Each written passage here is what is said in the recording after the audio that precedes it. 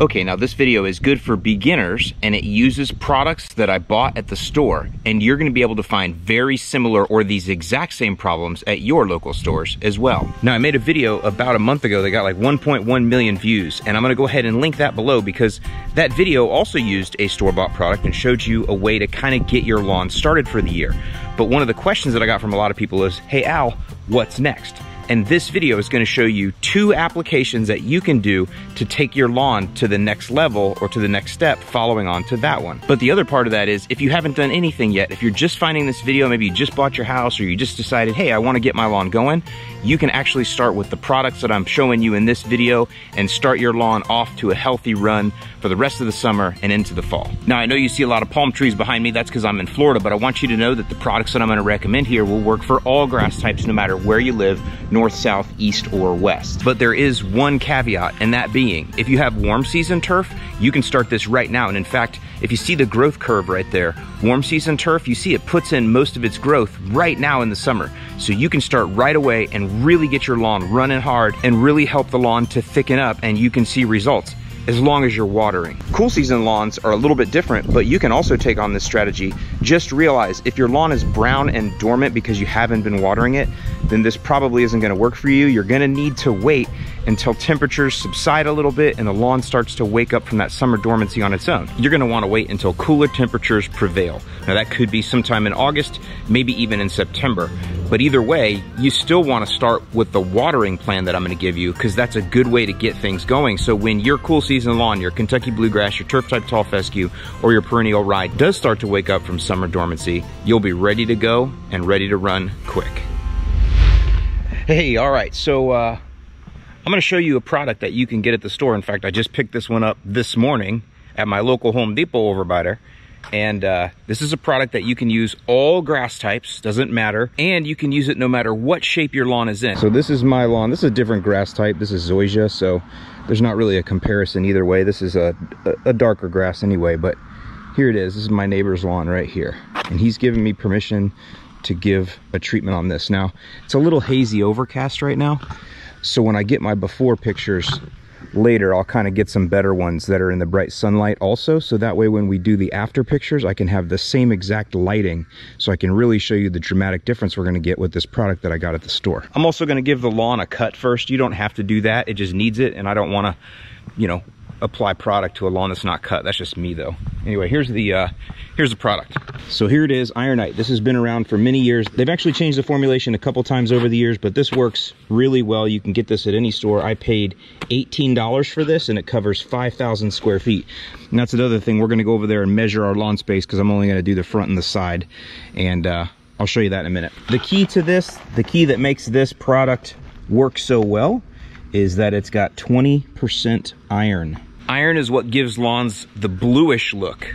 Doesn't matter what your grass type is, it's gonna give you a blue-green look. This is extremely high iron, and it's gonna work. Now, it's a granular, so you're gonna have to water it in, and it's gonna take a few days for you to see results. The other thing everybody always asks, is this gonna burn my lawn? I mean, if you spill a large portion of it in your lawn, it's gonna burn that spot. But as far as, you know, if you put down more than you should, which I'm not encouraging you to put down more than you should always follow the label. But if you made a mistake or something like that and you double applied, no, it's not gonna burn your lawn at all. And the reason it won't burn is this has a polymer coating on each of the prills. Polymer coating is just a fancy way of saying it makes the nutrients release slowly. As that polymer breaks down, it releases the nutrients slowly, which is gonna help it not to burn if you get too much. But the other thing that it does is it makes the green last longer, and you could expect the green from this product to last well over a month. One other thing the polymer coating does is it keeps the iron from staining your sidewalk and driveway. Iron is notorious. If you leave it on a driveway or sidewalk, it'll leave an orange spot or an orange stain. The polymer coating stops that from happening, but you still need to blow everything off and back into the lawn, because if you do leave it on there for a long period of time, extended period, it can stain. So it just gives you that extra time to blow it back in the lawn, and that's really where you want the product anyway. Now, some of you might be wondering why I'm telling you to start with iron, and that is because iron is a micronutrient.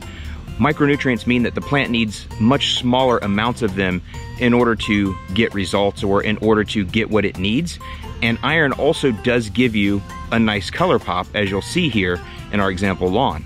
But the idea being that it's hot right now, and if you haven't done anything for your lawn or your lawn is struggling from the heat, it doesn't have to eat a giant meal because it's only eating that micronutrient. So it's kind of a nice way to kind of wake it up with a nice, slow, small meal before you start giving it larger meals of nitrogen in a few weeks. Okay, well, I feel like it looks better already. Anyway, all right, now what I need to do is measure just real quick, because you have to know how much to put down. And the key to unlocking that piece of knowledge is to know how big your lawn space is. So I'm just gonna do a real quick measurement by stepping it off. Every step is 3 feet.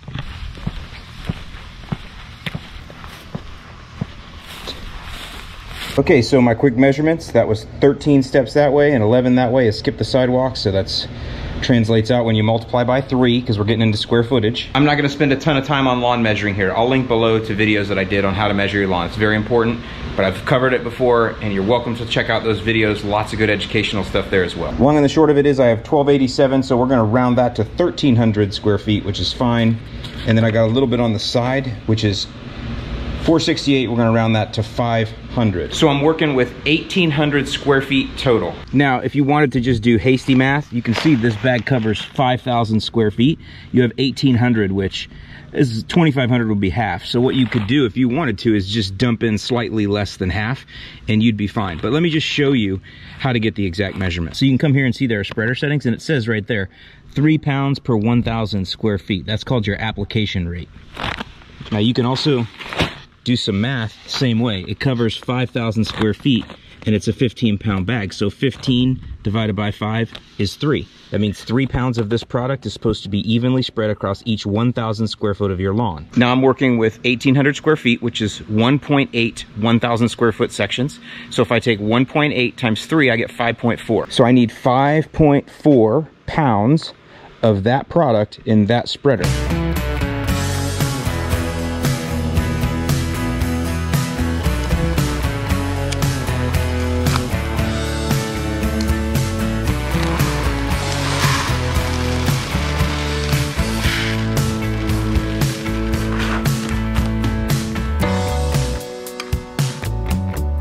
Would you look at that? I eyeballed it just right on the first one. Pretty cool. Now listen, with this product and with most applications of fertilizer type products, you don't have to be that close. I just wanted to show you one way that you could get it down to the exact poundage, because some of you will care about that. I know I do. But if not, again, you would just eyeball this at over 1/3, less than 1/2 of the bag, and you'd be just fine. Now, of course, they do give you the spreader setting also. And I'm using a Scott's here, and all the Scott spreaders are the same, and it says it's a setting 3. However, again, I always like to teach you the why behind everything. I've had it happen so many times where somebody gets one of these spreaders, they set it on 3, they pour the whole bag in, and then they end up coming up short, and they stop short, and that's not my move. The reason that happens is because these are just cheap spreaders, they're plastic, and sometimes the adjustments are off or whatever. So that's why actually weighing this out and understanding, okay, that amount should go down exactly across my area there, and if I have some left over or I run up short, that means my spreader's off, and then you can make adjustments for the next time to make sure you do get it right.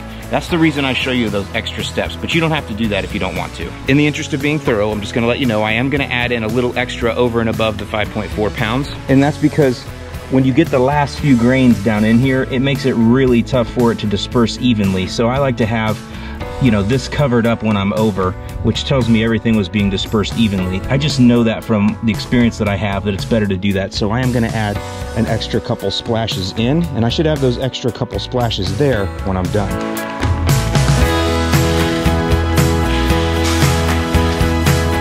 All right, so logically, I'm just gonna do one pass up here and get that done. I'm gonna go down here, and when I come back, I'm gonna throw back to the wheel tracks of the previous pass. And each time I go back, I'm throwing back to the wheel tracks of the previous pass. I'm not gonna be doing any kind of trim pass or anything. Anything that gets in the sidewalk, I'll just blow it back in. It's one of the good reasons to edge first. It gives you a little something to blow the excess back into. So, all right, let's do it.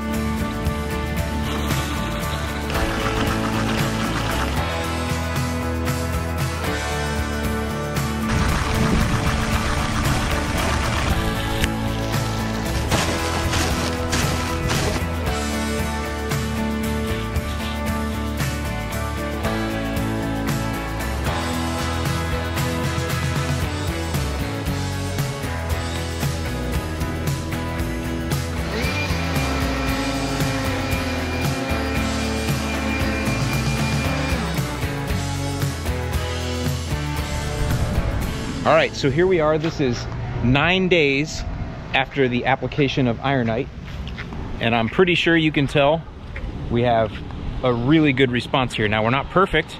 We still have quite a ways to go. You can see I still got a couple weak spots here, but this is probably where the irrigation isn't covering as well as it should. Maybe up there. But for sure, we are much greener than we were when I started.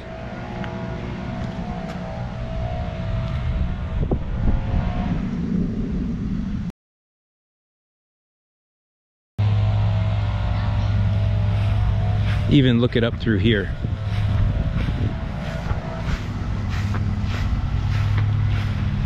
Now, obviously it's in need of a cut, so I'm gonna go ahead and do that.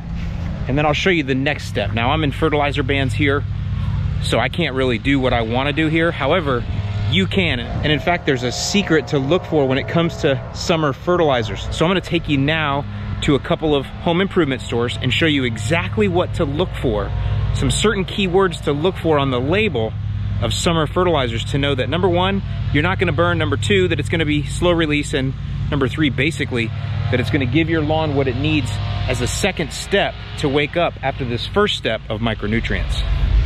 Now, before I go to the store and show you what to look for the next step, which would come about 9 or 10 days after that Hydretain application, let me just say this. I use the word burn in the title of this video, not burning your lawn. You're gonna see it in a lot of the marketing stuff on the bags of fertilizer as well. You know, won't burn your lawn. Let me just tell you, do not fear the burn. I don't really know where this notion that you could burn your lawn with fertilizer came from. I don't know if it's that technology, old technology, maybe the fertilizer that your dad used didn't have the same technology that we have today, and that fear of the burn has been passed down in your DNA from generation to generation. I'm not really sure.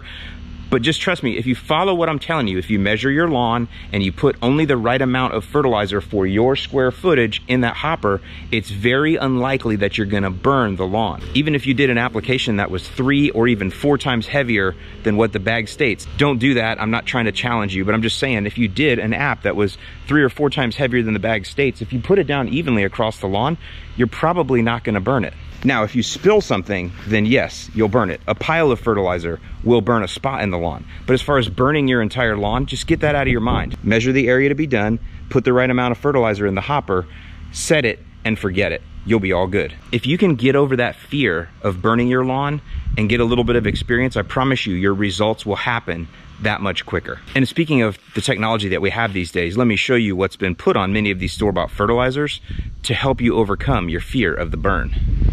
All right, now I'm gonna show you some things that you can look for when you're at your local Home Depot over by there, or Lowe's. I'm gonna go there too, see what we can see. But there's a few things you wanna look for if you want a store-bought fert. All right, so Vigoro is Home Depot's brand, and we got basically 37 bucks for 42 pounds. That covers 15,000 square feet, so I can do some math on that for you. But we wanna look for a marketing wank that kind of says like this. See this assurance particle technology with no burn, even greening. So what that's telling me is this has probably got some sort of polymer coat on it, and that's great for summer. See, derived from methylene ureas, urea polymer coated. And then, oh, sulfur coated urea, oh, good old SCU. But either way, it's coated, the urea is, and that's what makes it release slow. That's why these are great for summer, for really any turf, but they're really good for warm season turf because you can get a lot down and you can get sustained green for quite a while. So here's another one. This is a Scott's product. This is $55. And this one's gonna cover 18,000 square feet. But see, they show you their coated urea right there. See, here it is again, urea, polymer coated urea. That's what makes it last longer, release slowly. One thing I am noticing though, no iron in either one of those, and that's probably to keep costs down. It's more expensive to coat that urea, so they don't add the iron in there to keep the costs down. But that's why we're using the Hydretain anyway. That's our other store-bought product that I talked about earlier in the video. This is another good product for summer. I mentioned this before. A little more expensive though, 28 bucks for 4,000 square foot of coverage. But this is that summer guard or summer lawn food. So you can see polymer coated urea just like the other ones, 34%. But then it's got this in here, which they call wetting agents, so basically surfactants or whatever. Not the same as Hydretain, but supposed to do the same thing. supposed to help with the water retention for you. Any one of those would be good to follow up your ironite app. Remember, we use the ironite to kind of get things going, to wake things up slow, because it's easy to ingest, and then you can start putting in that nitrogen. And this is the slow release stuff that you're looking for, these polymer coats, you know, SCU, sulfur coated urea, that kind of stuff, which most of that is what you're gonna find here in the summer. Okay, now I'm over here by the Lowe's. Now you got some different choices over here, and some of these you're gonna find in most of the Southeast, but we're still gonna look for some certain keywords. So I'll first point out, this is the Sunnyland version of ironite, and this stuff also works great. The only reason I didn't pick this up is I just wasn't at Lowe's, but it's actually cheaper, $10.97, 20 pounds for 4,000 square feet. So that's a company I like. Again, all store-bought stuff. This is all Sunnyland stuff. Now, this is what I've been using on the Zoysia in front of the offices over at the church, was these things here. There's a 1608, but look, poly-coated. That's what you're looking for right there. Now, I bet some of you are picking up on the fact that I keep saying the term slow release. Slow release fertilizer is great, but it's not a must. You don't have to have slow release fertilizer. In fact, some of these fertilizers have some slow release and some immediate release. It's all just a kind of a blend. But the reason you want slow release in the summer, especially if you're just waking the lawn up, is again, you're kind of feeding it slowly instead of hammering it all at one time and having it push a ton of growth. So one other way to get slow release besides these polymer coated or sulfur coated urea products is to get an organic fertilizer like Milorganite. And I'm gonna show you a little trick there. Or if you want one of our products, we have the 818X Green, which the pro guys, they call it sneaky green because it's a slow release as well, but then it sustains for quite a while. But let me show you Milorganite and how to find or identify if you're looking at a Milorganite clone, because there happen to be so many of those out these days too. And then of course, another way to get slow release is with our old buddy Milorganite. Now, I don't need to go over this too much, but we can do pricing. Wow, up to 16 bucks. Holy cow. And you can vary the rates on this however you want, really. But this is slow release because it's organic. So this is going to break down based on heat, and then microbes in the soil break it down. So organics are always slow release, non-burning. So obviously this is another great choice for summer if you wanted to go this way, if you could find it. And then over here is the Sunnyland version that really, really smells like success. Holy cow. There he is, Lee Moore. Look at him shorts. So cute, knobby knees. But this one is 12 bucks, a little cheaper. Not sure if it's the same size bag or not, but yeah, it's 2 pounds less. I'm not gonna go through all the math on it. But when you're looking for what you would call a Milorganite clone, what you wanna look for is this, derived from biosolids. There are several companies now making Milorganite clones, and the way that you know it's a Milorganite clone, outside of just the analysis being somewhere around that 640, is you find out on the back if it's derived from biosolids, and if it is, that's how you know it's a Milorganite clone. Now, obviously, I like to go for the original when I can, but if you can't find it, that's how you know if you're getting a slow release Milorganite type fertilizer, is it's derived from biosolids. No burning, great for summer. Now all of this hinges though on the fact that you're watering the lawn. All living things need watered, especially lawns in the middle of the summer. They need to be watered. I'm gonna link below, or also link up here in the eye, to some watering strategies that I've created, and we call it the tuna can challenge. It's just basically making a watering plan and understanding how much water is going down in each section of the lawn, so that way you can water your way through the heat and really help your fertilizer that you're putting down to actually get maximum benefit for you. However, there is one product that you can use that will extend your watering or have you not have to water quite so much. It's called Hydretain, and it works really well. It's really hard for me to illustrate how well it works in a lawn, but I can illustrate it with some potted plants. So check out this video that I did just a couple weeks ago.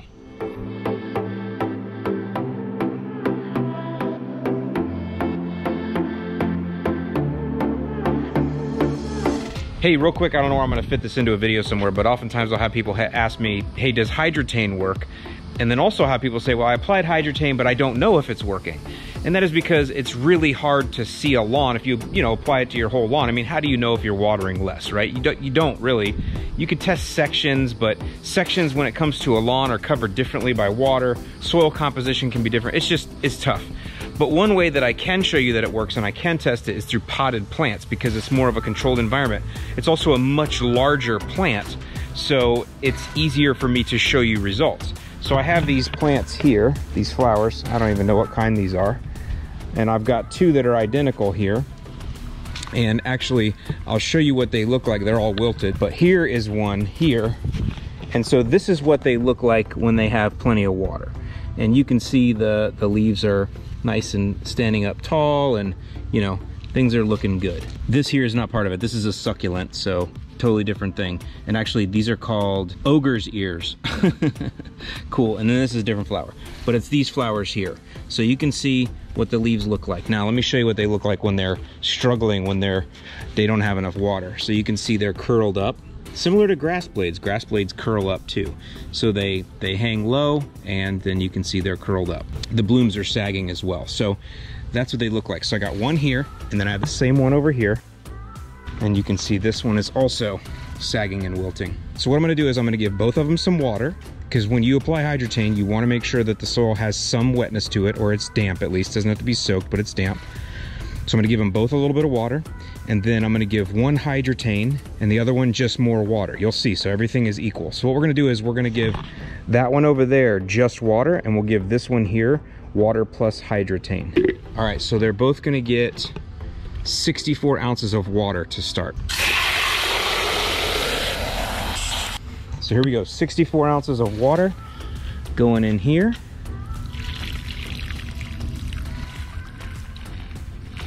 Okay, and I'll put 64 ounces of water on this one here. Now you'll see from me watering them, they're both gonna perk back up by the morning. But it's the end of the day that's gonna prove that the Hydretain works, because you'll see this one will be wilted at the end of the day tomorrow, and that one won't be.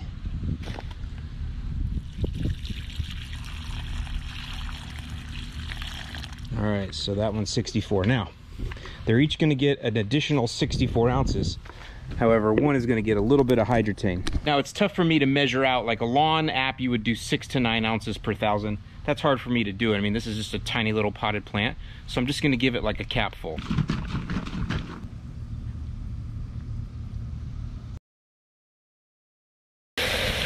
See that? Bubbly, bubbly. So this one is gonna get 64 ounces of the water plus the capful of Hydretain. You can probably see it's slightly yellow, indicating that it does have the Hydretain in it. So let's put that in now. Don't want any overflows here. Yeah, these are bone dry. You see they're holding all that water. Okay, there we go. I'll give this a rinse, and then give this one 64 ounces of water only. That way we're the same.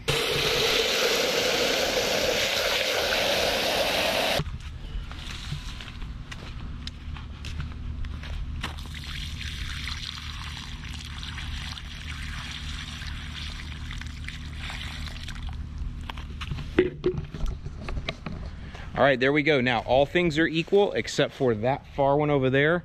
Got a capful of Hydretain in its second 64-ounce watering. Now, we'll come back tomorrow and we'll see the results.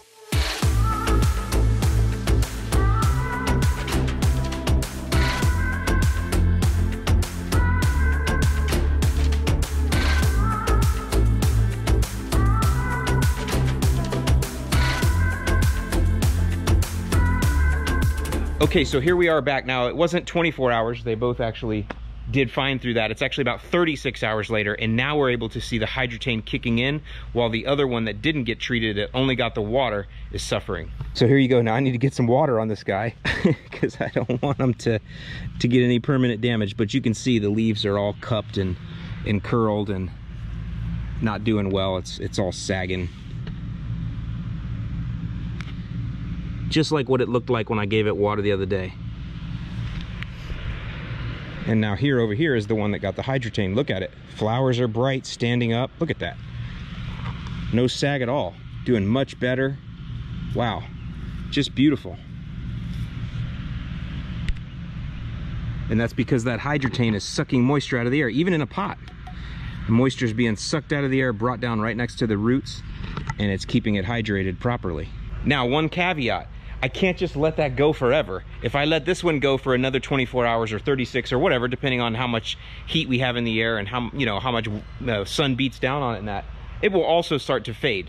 Hydretain is not a replacement for watering altogether. All it does is it gives you an extension of your watering, or reduces your watering in effect. So that's the key. I don't want you to think, oh, well, I'm bulletproof now. No, the plant's still gonna need water. But as you can see, in this 36-hour period, the one back over there is suffering and needs to be watered, and this one doesn't. So obviously, now what I'm gonna do is give this one some water and some Hydretain. That way it can be on the same playing field as that one. And then the idea will be, instead of me having to water these every day, maybe I only have to water them every 3rd day or 4th day. We'll just see how long they go until they tell me they need some water. So in summary, you can have a great lawn with just store-bought fertilizers. Now, I sell some fertilizers, I'll link them below, that are a little bit more funky fresh. They've got biostimulants in them, biochar, things like that. They're gonna also help build the soil and give you a healthier base overall, but those are really what you might call more intermediate or advanced fertilizers. It's perfectly fine to learn and get great results with store-bought stuff, and maybe that's all you'll ever use for the rest of your life. But I'm someone that believes that once you catch the bug, once you see the results you can get, you're gonna wanna go further. You're gonna wanna hack it more. You're gonna wanna pull more levers. You're gonna wanna figure out new ways to get things looking better, faster, longer, and sustaining growth that's healthy for the long term. And that's kind of what I teach here. So don't forget, I do have a free email list. I send out an email every Tuesday with lots of tips in it. If you click the link in the description below, you can sign up for that. It's free, as well as we'll give you tons of free guides on pre-emergence, weed control, grub control, all kinds of other things to help you get down the road to educating yourself to a better lawn. With that, I'm Alan Hain, the Lawn Care Nut. Thanks so much for watching. Hope you have a great week, and I'll see you in the lawn.